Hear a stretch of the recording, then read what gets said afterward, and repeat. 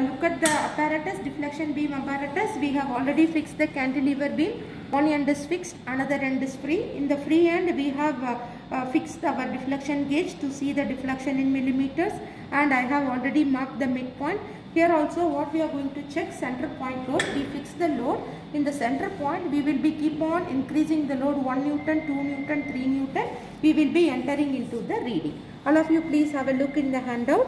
So here this is the rule, del equal to minus 5 FL cube divided by 48 EI, where F is the force what we are applying, L is the total length of the beam. Here the total length of the beam is 270 millimeters and the diameter of the rod is 6 millimeters, what we have already measured.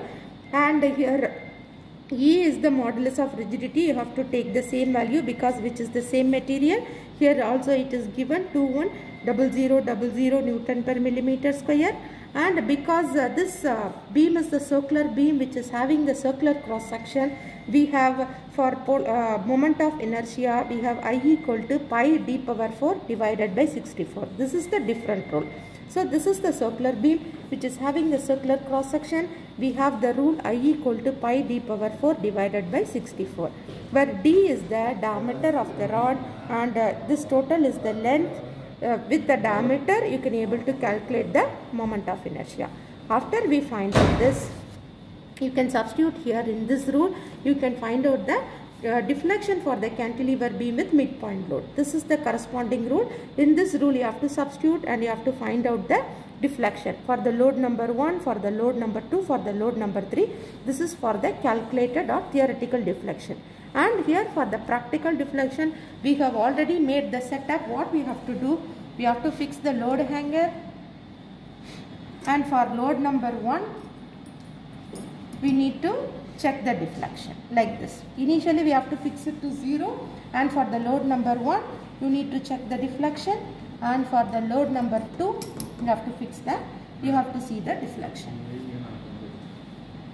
And for the load number 3, again you have to check the deflection. According to that, you need to do it. So we have got 3 deflection value from practical and we have got 3 deflection value from theoretical, and by checking the difference, you need to put the difference value over here. And if you take here in a simply supported beam, you need to plot the graph because it is there in the handout.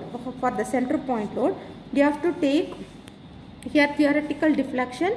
Here it is the load and here you have to take the theoretical deflection. You need to plot the graph. Okay. Theoretical or practical be answer? Okay, theoretical only will put. And here for the midpoint load with the deflection, here you can take theoretical. And the theoretical deflection with the load, you can plot the graph.